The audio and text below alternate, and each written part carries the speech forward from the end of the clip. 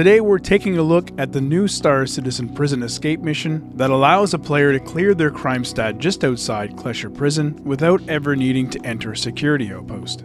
The new mission is provided remotely by our favorite holographic figure from Grim Hex, the infamous info agent Ruto. It involves the existing platforming tunnel route that you may already be familiar with, and a few additional leaps of faith followed by a quick adventure to a small crash site nearby. How does this differ from the escape and crime stat hacking options in previous patches, you may wonder?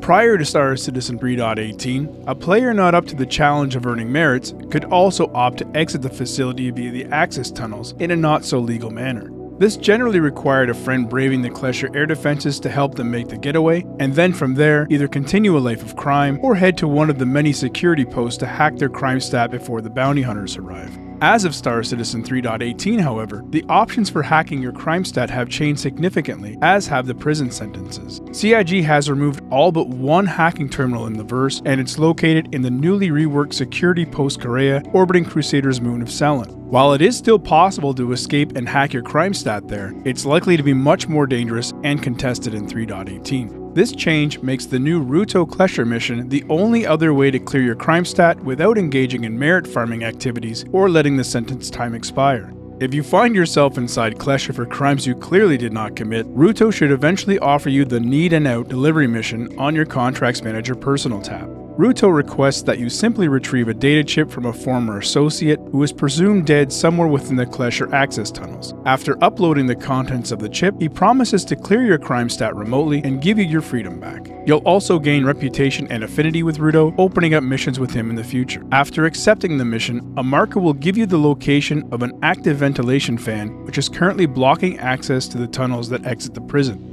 The first step is to make our way over to the entrance of the work mines to get the fan code so we can stop the fan. Holding F and scrolling up with the mouse wheel will zoom in to help see the code.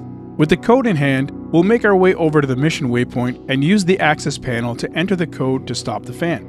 Once the fan stops, enter the tunnels via the gap in the blades. At this point, the next stage of the mission will trigger, giving you a new marker that shows the location of the previous associate within the access tunnels. Navigate the escape route, keeping an eye out for the mission marker along the way. If you're not familiar with the escape route, I will link a guide in the description below, which gives a full walkthrough should you need it. Once at the mission waypoint location, jump carefully to the platform and loot the old associate's corpse to retrieve the data chip Ruto is looking for. Note that there are several possible locations for the associate, and each requires a bit of extra jumping from the default escape route path. You will likely find yourself retracing the escape route a bit as you retreat from this spot, but continue until you reach the laser tripwire room that contains the code for the Ursa rovers outside. These tripwires were a new addition in 3.17 and need to be navigated carefully. If you touch them, they will explode and kill you, causing the mission to fail, and you'll have to accept the mission again and start over. Don't ask me how I know. The first set can be navigated while crouched then prone, and some players remove their backpack to allow for more clearance. Use the box and jump over the final set of tripwires. Stop here to get the codes for the garages outside, which contain Ursa rovers required to make your way to the next location and upload the data chip. Ensure that at least one of the garages reads occupied before proceeding, otherwise you will find yourself unlocking an empty garage and likely a quick death due to being unprotected from the elements. Proceed with escaping to the outer section of the prison and make your way carefully to the external garages containing the rovers and enter the code to access the rover inside. You should also notice that since you've retrieved the data chip, the mission is updated with the crash site location just outside of Klescher where the data chip needs to be uploaded. Head over to the waypoint where you will find some wreckage and a Cutlass Black waiting. Be careful exiting as Hurston security may be in the area and bounty hunters have been spotted sniping from the hills on occasion. Move quickly into the section with the data terminal, and after accessing the data chip from your inventory, upload the data to Ruto.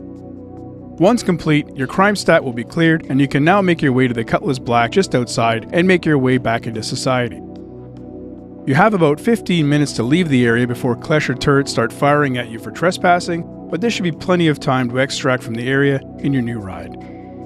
Hopefully this helps give you an overview of the new Ruto mission in 3.18. Let me know in the comments below if you have any additional tips or tricks regarding the mission, and try not to get into too much trouble out there. Thanks for watching.